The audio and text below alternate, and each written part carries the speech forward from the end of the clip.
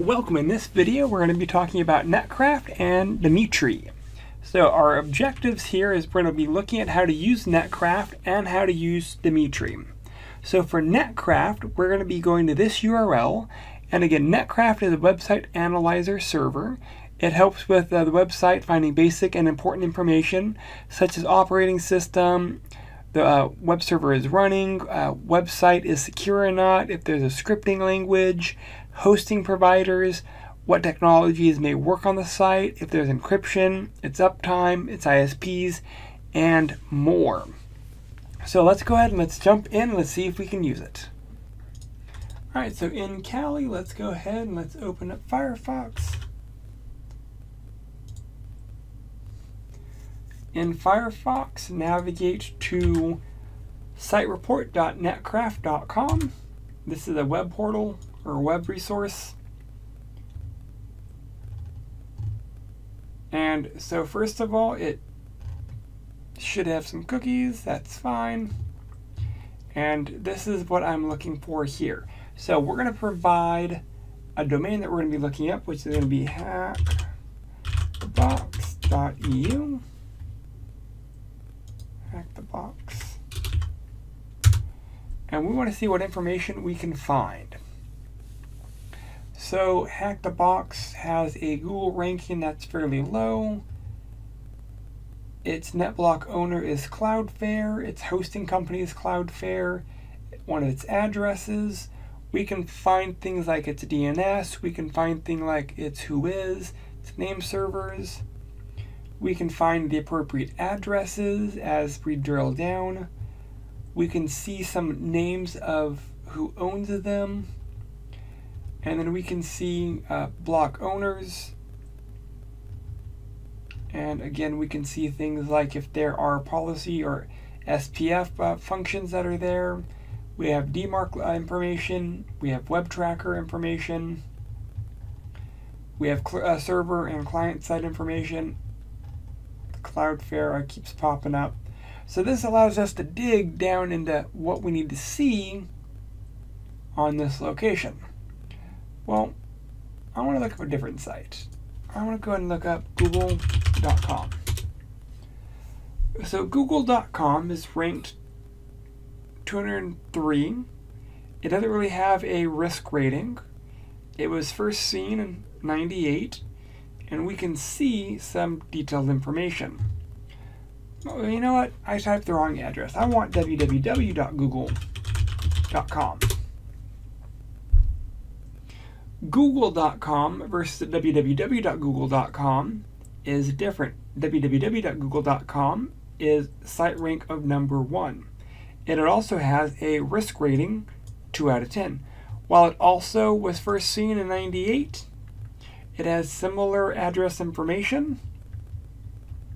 Here we can see the deep dive into our addresses, and we can see our IPv6 deep dive in the EU, Netherlands, and Ireland.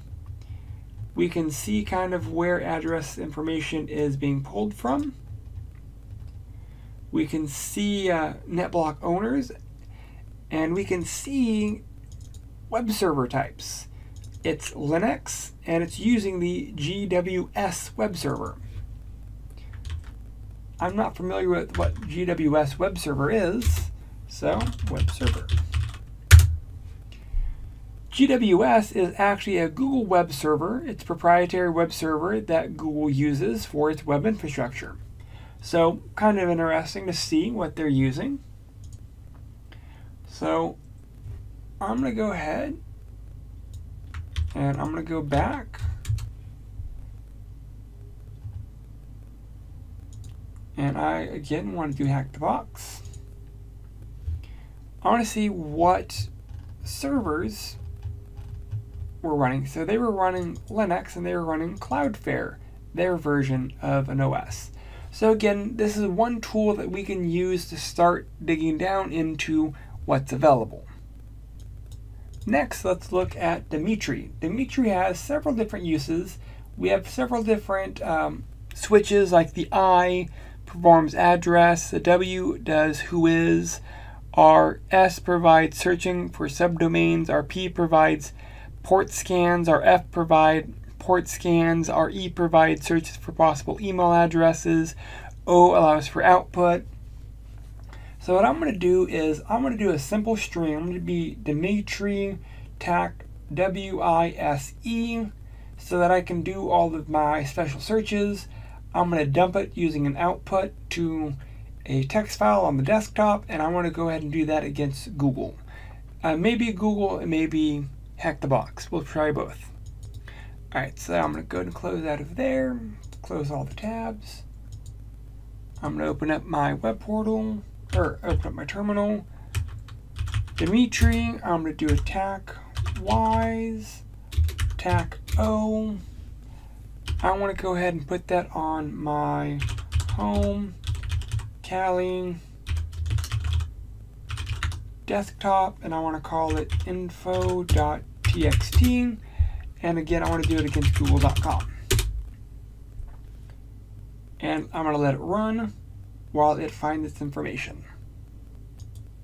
Alright, I'm going to do the same thing, but I'm going to do it against hackthebox.eu. I'm kind of curious to see if it dumped, what it dumped here.